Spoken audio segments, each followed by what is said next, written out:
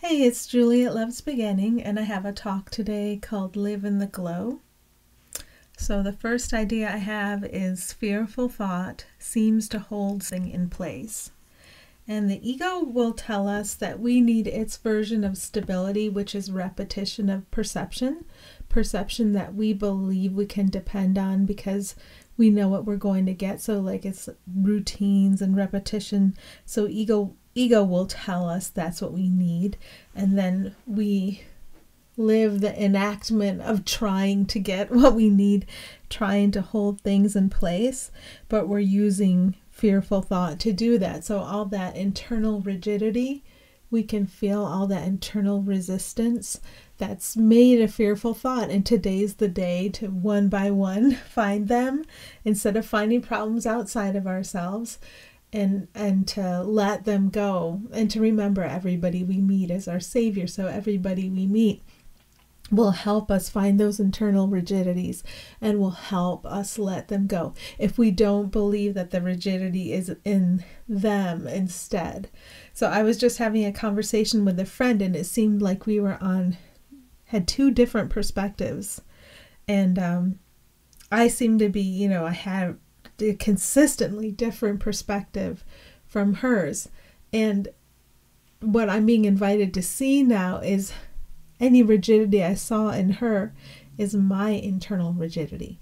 And it's a reflection. So today, piece by piece, I can find that internal rigidity, thought by thought. I can see what I'm believing.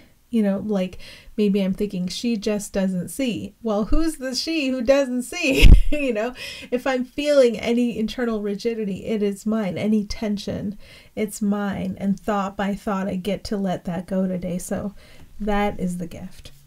Let's see. Thought from ego seems to hold a manhole cover down, seems to prevent a gush into your life that ego calls destructive.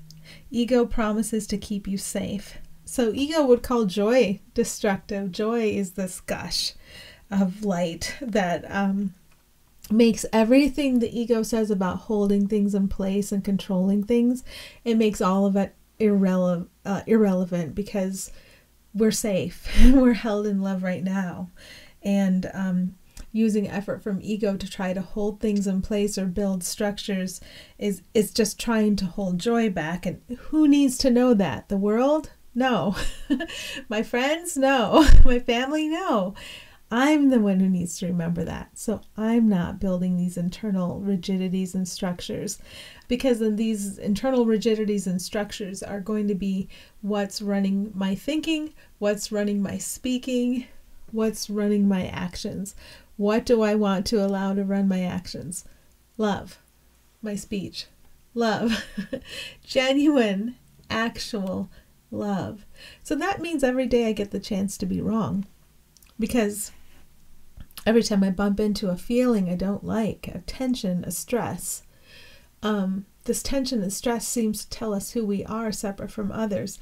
But if instead we investigate and we let it go thought by thought, then we get to fall in love, just fall deeper in love every day, and allow that love to determine everything for us, all of our perceptions. And our action and speech is just another perception. Okay. Let's see. Ego manufactures all your ideals. Spirit just guides with no reference to an ideal. So every time I bump into an ideal during the day, I can stop. I can recognize it's manufactured. I can recognize it's not real. I can ask to get help relying on what is real instead. This vast openness, this vast joy that's always here, it's always present. Do I care to see it? Do I care to let it run everything? Do I care to allow it to run my entire perception of you? That's where we are every day. That's the opportunity we have every day in every situation with whoever we're with or whoever we're thinking of. All right. Ego whips you forward with thoughts of avoiding condemnation and achieving goals. So those are useful thoughts to discover. Am I attempting to avoid condemnation? Cleanliness of children is very often for me about avoiding condemnation. And if I'm focusing on that, what would happen if I let that piece go? What would happen?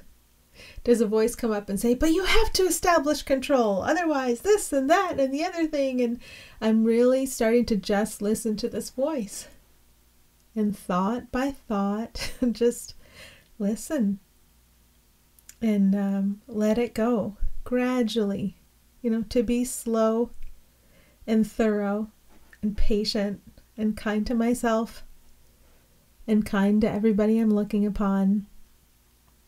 And to realize I still speak from ego to the extent that I'm attached to this inner rigidity, this substitute for safety. And that's okay, because we all learn to stop speaking from ego together. When I stop speaking from ego, I stop hearing you speak from ego. It's a mirror. It happens. It seems to happen in one piece. It really does. So I'm looking at that a lot lately, because the model I've had before is one becomes enlightened and then other people follow and become enlightened, and then other people can become enlightened too. And I'm not saying that's not going to be how it looks, but I don't know. Simultaneous seems to be the word for me today. It seems to be, as I give, I receive. And I have to give that same enlightenment to you. I have to be willing to see you as you truly are, and to allow what we truly are to, in a sense, operate what I experience as me. So that's just where I am with it today. But every day is a day for allowing the rigidity to melt and allowing Spirit to speak through us and to supply all of our thoughts.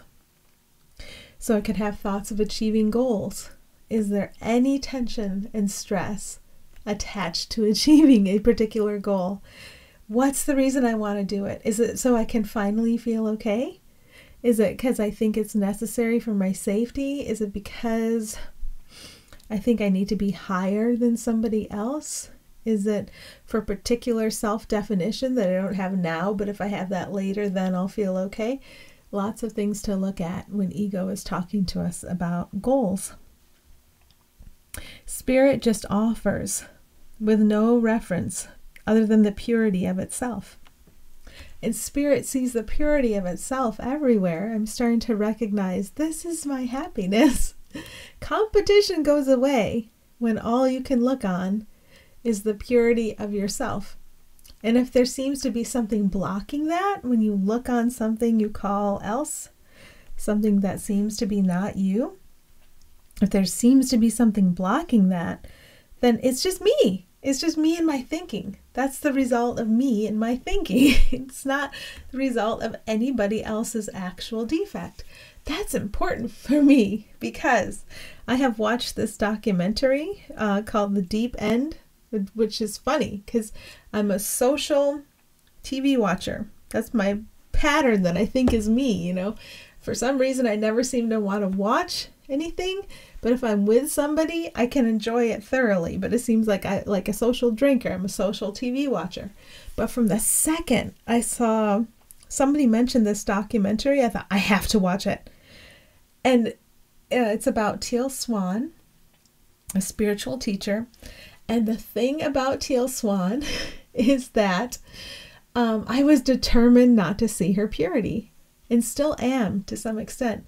It was an instant aversion from the very second I saw her, even though when I could listen to her, I'd say, oh yeah, that's a great idea. That's a great idea. That's a great idea. Just strong, inexplicable aversion. And to be able to see entirely through that, and to, kind of see the real her waving at me from behind everything ego is piling on top of her, that's my joy. So pick somebody who inexplicably seems to cause you to feel repulsion. It's all me when I feel it. It's not never anybody else. And allow that one to undo so many layers for you, because you're seeing so many layers piled on top of that one.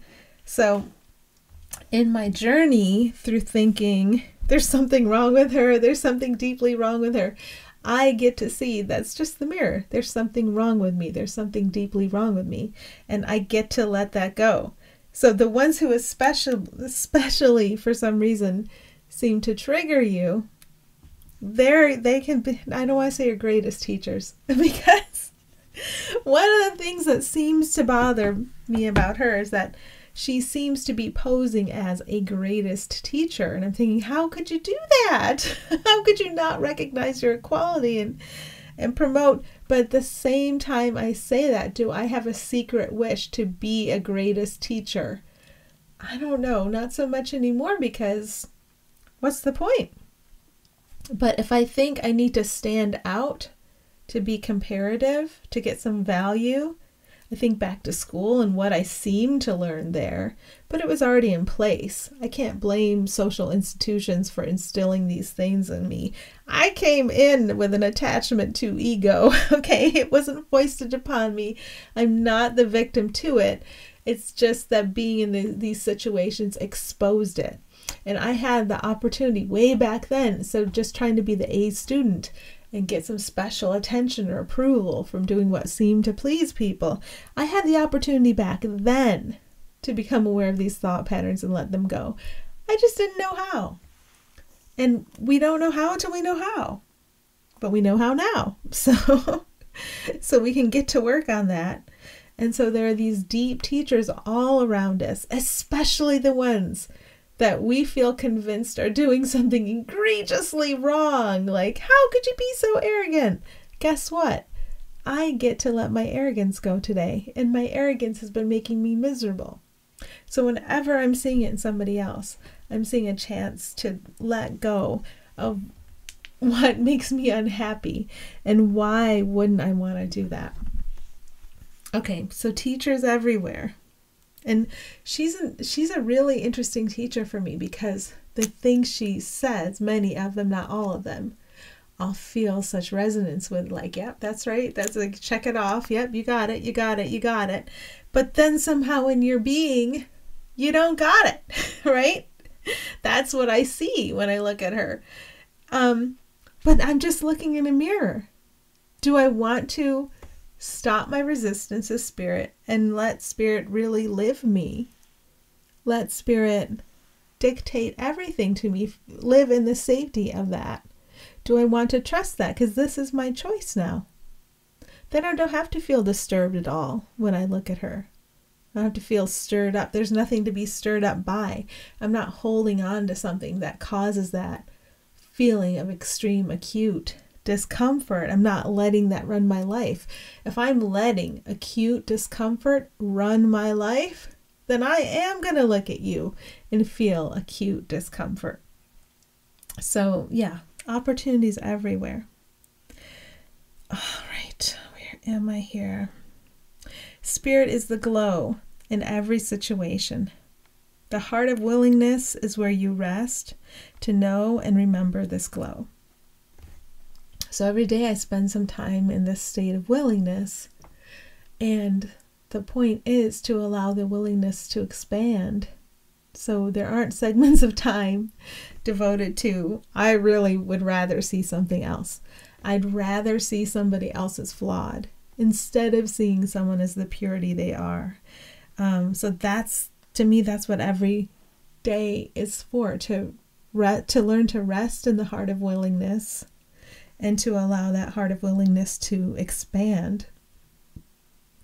So that's all that's left. I'm willing to see you as you are, not as you aren't. This is like running into this documentary was a really important piece of bringing up these hidden thoughts and, putting them to bed. Okay, live in the glow. You are safe in the glow. You remain in the glow. We can't leave that glow of love and light that we are. No matter what we think we're seeing, no matter what judgments we're making that we're not actually capable of making, no matter what, we live in this glow. It's what's real. Outside the glow, when I've dampened it or obscured it, you only experience what is not you and not anyone else. So when I look at this Teal Swan documentary and I'm thinking of the producers, because sometimes I'll think, oh, this has been unfairly cut. She's the victim of the producers who... No, I'm looking at the producers too. The producers are the purity of what they are. Teal is the purity of what she is. All her followers are not victims of her or victims of anything or aggressors. Sometimes it looks like she is the victim of them. No one's a victim or an aggressor. It's what I choose to see. If I'm seeing it, I'm choosing to see it. But I could choose to see what's real instead. So what about compassion? What about empathy? What about being helpful to people? If you're trying to only see what's real in them, are you ignoring their suffering? Well, not if I'm not ignoring my own. If I address my own suffering every day in a kind of, very straightforward and honest fashion. If I'm seeing it outside of myself, I'm holding it inside of myself, and I can let it go now. Right now. If I get really honest with myself, then if I'm brought into a situation with someone who's reflecting my suffering back to me, I'm more likely to be able to allow Spirit to be able to act through me and speak through me. I can't fake it anymore. I can't act like being a helpful person or act like being a kind person, or I gotta do my best to get into alignment with Spirit and allow Spirit to do what it will. So in that sense, I don't have a job of being compassionate. I don't have a job of being kind, being friendly, being empathetic, being a good listener.